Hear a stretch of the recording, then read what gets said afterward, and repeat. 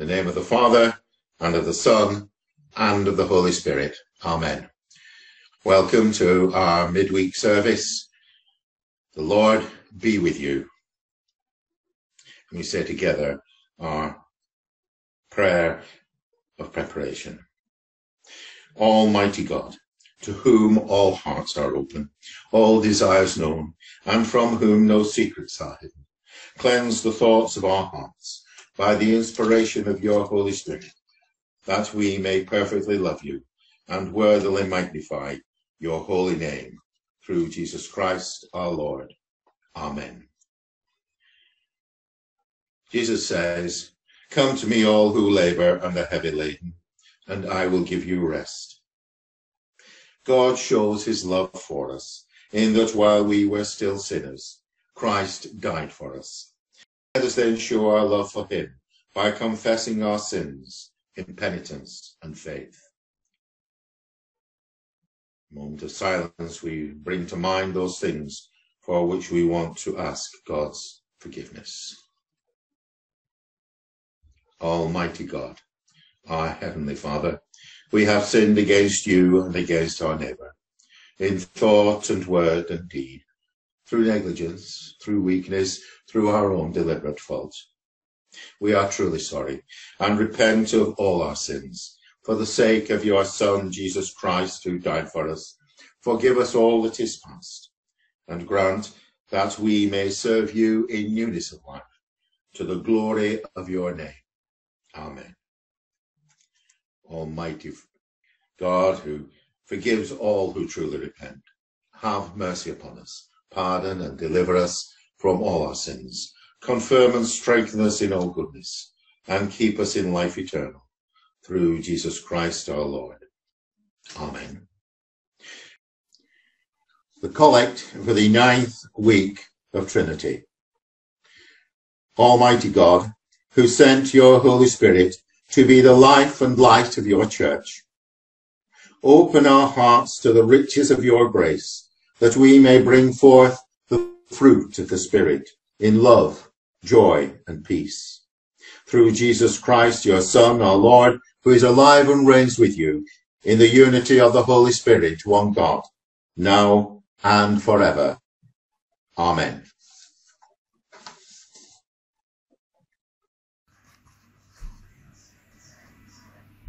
This morning's Old Testament reading is taken from Ezekiel. On the 5th day of the month, it was the 5th year of the exile of King Jehoiakim. The word of the Lord came to the priest Ezekiel, son of Buzi, in the land of Chaldeans, by the river Chebar, and the land of the Lord was on him here. As I looked, a stormy wind came out of the north, a great cloud with brightness around it, and fire flashing forth continually. In the middle of the fire, something like gleaming amber. In the middle of it was something like 4 living creatures. This was their appearance. They were of human form. When they moved, I heard the sound of their wings, like the sound of mighty waters, like the thunder of the Almighty. A sound of tumult, like the sound of an army. When they stopped, they let down their wings, and there came a voice from above. The drone over their heads. When they stopped, they let down their wings. And above the dome over their heads there was something like a throne in appearance, like sapphire, and seated above the likeness of a throne was something that seemed like a human form.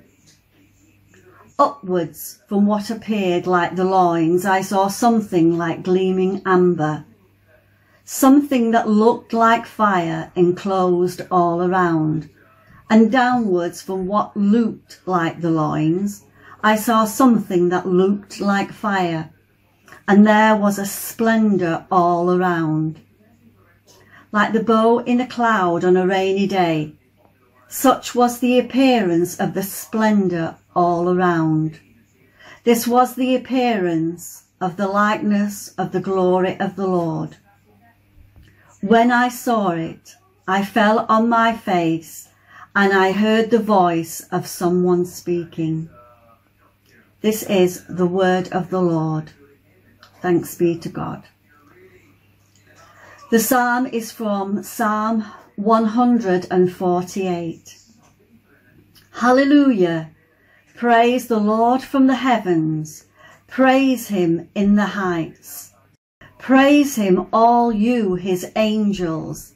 Praise him, all his hosts. Praise him, sun and moon. Praise him, all you stars of light. Praise him, heaven of heavens, and you waters above the heavens.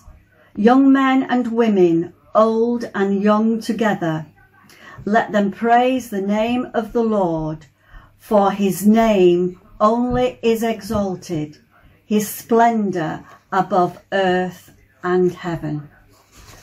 Amen.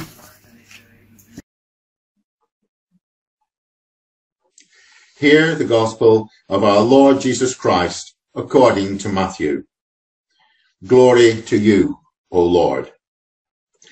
At that time the disciples came to Jesus and asked, "Who then is the greatest in the kingdom of heaven?" He called a little child to him and placed the child among them and said, "Truly I tell you, unless you change and become like little children, you will never enter the kingdom of heaven. Therefore, whoever takes the lowly position of this child is the greatest in the kingdom of heaven, and whoever welcomes one such child in my name welcomes me. See that you do not despise one of these little ones, for I tell you that their angels in heaven always see the face of my Father in heaven. What do you think? If a man owns 100 sheep, and one of them wanders away, will he not leave the 99 on the hills and go and look for the one that has wandered off? And if he finds it, truly I tell you, he is happier about that one sheep than about the 99 that did not wander off. In the same way, your Father in heaven is not willing that any of these little ones should perish." This is the gospel of the Lord. Praise to you, O Christ. In today's gospel, the comments that Jesus makes on the importance of children and the parable of the lost sheep are meant to emphasize the inclusiveness of God. This parable of the lost sheep challenges our received wisdom. If you were a shepherd, would you really leave 99 sheep at the mercy of wolves and weather and dash off into the wilderness and look for one silly stray? But that, of course, is the point of a parable. Jesus told these stories to make people think, to make them question their assumptions, and most importantly, to tell us something about the nature of God and God's dealing with each one of us. To God, every person, or metaphorically a sheep, is important, however silly, whatever scrapes they get themselves into. Every single human being is loved by God, however far they might have wandered from the path, and God will go to any lengths to rescue them.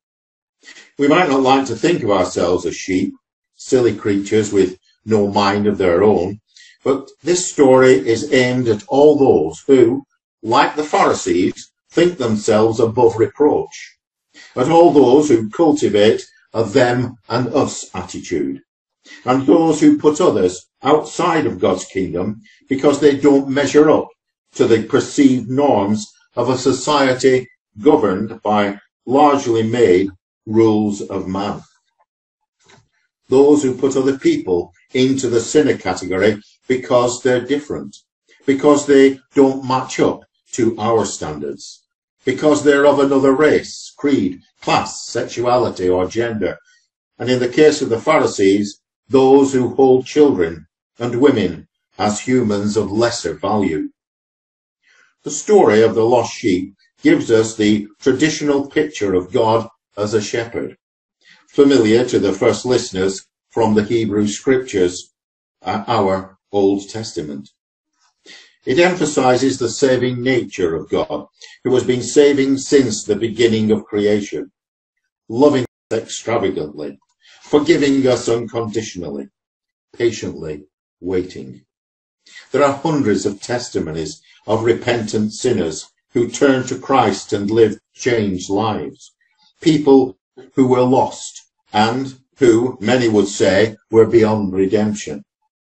I think that the conversion of Paul is one of the most impressive stories of changed lives, from persecutor to preacher in a moment of time.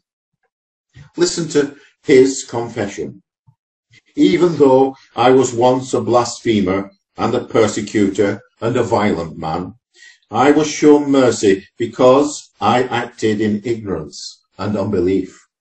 The grace of our Lord was poured out on me abundantly, along with the faith and the love that are in Christ Jesus.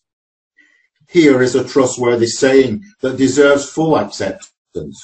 Christ Jesus came into the world to save sinners, of whom I am the worst.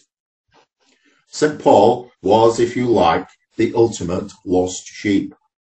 In the Old Testament, God saved chosen people from slavery in Egypt. And as we recall in the Eucharist today, God saves all people from sin and death through the cross. We are all sinners, but in Jesus, God's love reaches out to each one of us, searching for us until we are found in him. Another example of someone who was saved was John Newton, initially a slave trader and unbeliever, who got caught in a violent storm off the coast of Donegal, Ireland.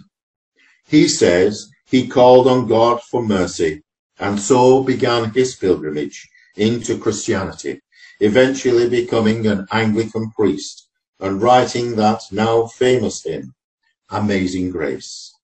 How sweet the sound that saved a wretch like me. I was lost, but now I'm found, was blind, but now I see.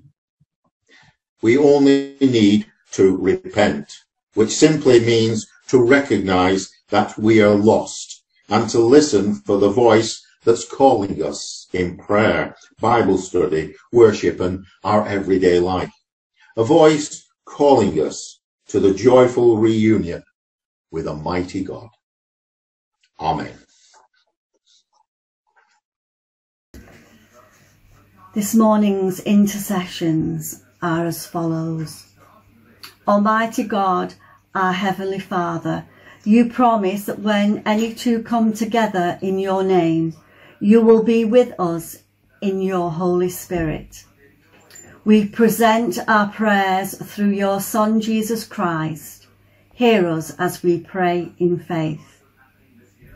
We extend our prayer for those most in need at this time.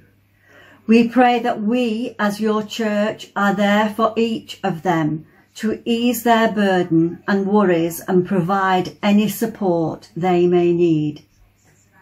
Lord, in your mercy, hear our prayer. We pray for your church here in Heyside, and we thank you, Lord, that we have so many clergy to help and guide us through this time of interregnum. We are grateful for the commitment made over many years, and we thank you for all your clergy who support our parishes. We offer our support to that we know that you really are from the Lord. Lord, in your mercy, hear our prayer. We ask that you redirect all the leaders of the world communities to try to work together to not only defeat the COVID-19 virus and safeguard all your people, but bring reconciliation and healing to the many who are in need. We pray for the people of Beirut as they strive to overcome the loss of loved ones and the devastation caused by last week's explosion. We pray that peace may return and solutions found without further violence and insincerity from leaders. Lord, in your mercy, hear our prayer. We ask your blessing on all our families and friends, and we give thanks for all those people who strive to help those in need. As we go about our daily lives, be in our hearts and minds, Lord, in all we think and do. Give us strength in body and mind to overcome all difficulties that we face. Lord, in your mercy, hear our prayer. Father, stay beside all those who are suffering or sick. Be their protection and their support in their time of need. We remember everyone on our sick list or those known to each one of us. And we bring before you those who are close to our hearts this morning. And we remember Ron and Anne, Louis Todd Hunter, Naomi Clare, and we hold them up to you this morning. Comfort and heal all those who suffer, give them courage and hope in their troubles, and bring them the joy of your salvation.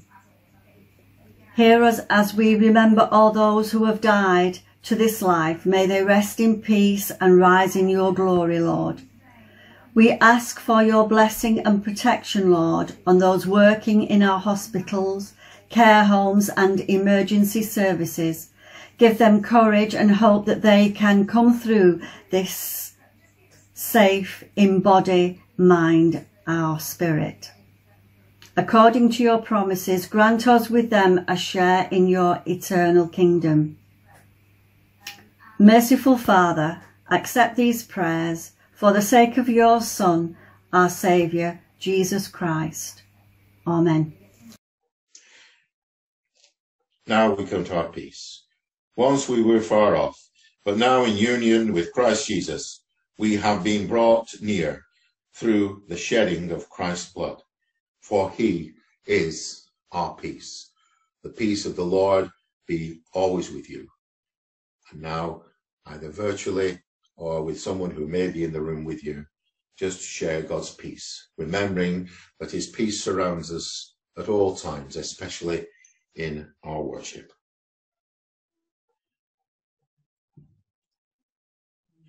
Blessed be God who feeds the hungry, who raises the poor, who fills our praise. Blessed be God forever. The Lord be with you. Lift up your hearts. Let us give thanks to the Lord our God. It is right and just, our joy and salvation, always and everywhere to give you thanks, Holy Father, Almighty and eternal God. From sunrise to sunset, this day is holy. For Christ is risen from the tomb and scattered the darkness of death with light that will not fade. This day the risen Lord walks with your gathered people, unfolds for us your word, and makes himself known to us in the breaking of the bread. And though the night will overtake this day, you summon us to live in endless light, the never-ceasing Sabbath of the Lord.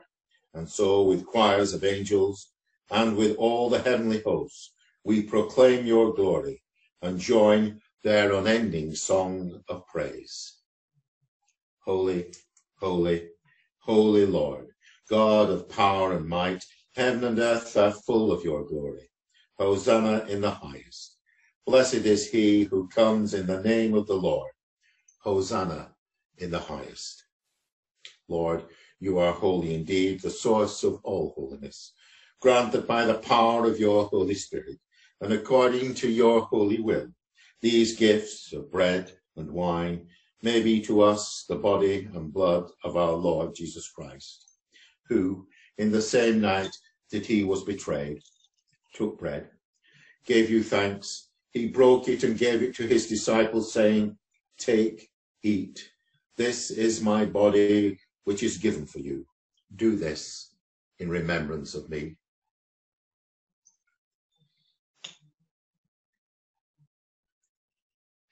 In the same way, after supper, he took the cup and gave you thanks. He gave it to them, saying, "Drink this, all of you. This is my blood of the new covenant, which is shed for you and for many for the forgiveness of sins. Do this as often as you drink it, in remembrance of me."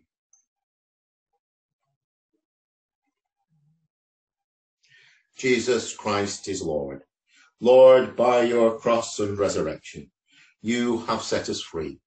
You are the Saviour of the world.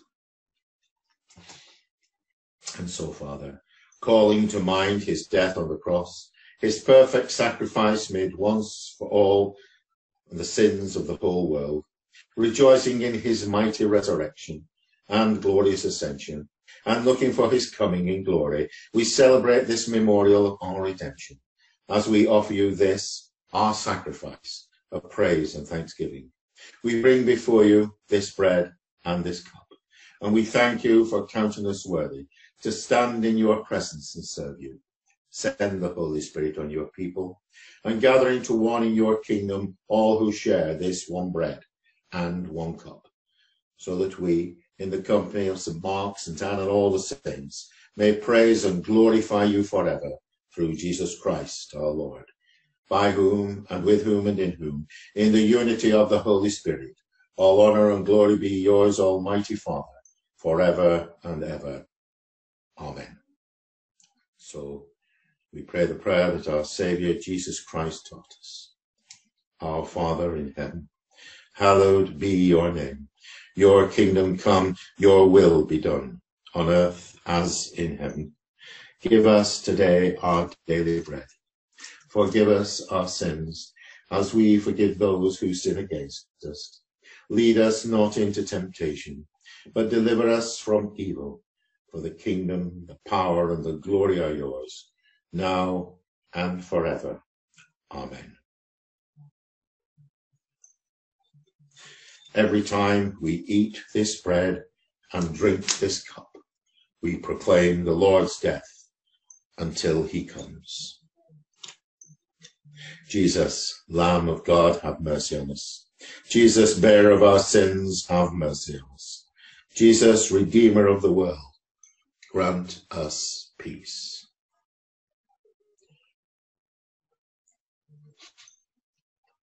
God's holy gifts for God's holy people. Jesus Christ is holy. Jesus Christ is Lord, to the glory of God the Father.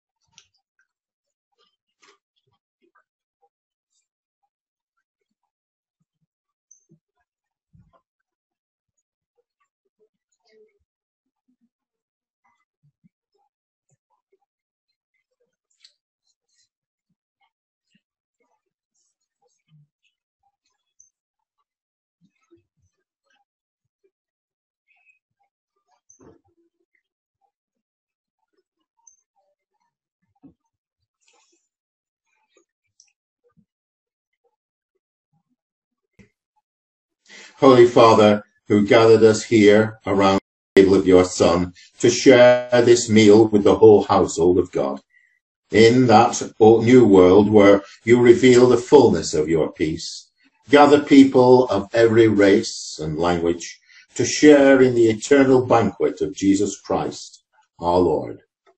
Amen. Let us pray. Loving Father, we thank you for feeding us at the supper of your Son. Sustain us with your Spirit, that we may serve you here on earth until our joy is complete in heaven, and we share in the eternal banquet with Jesus Christ, our Lord.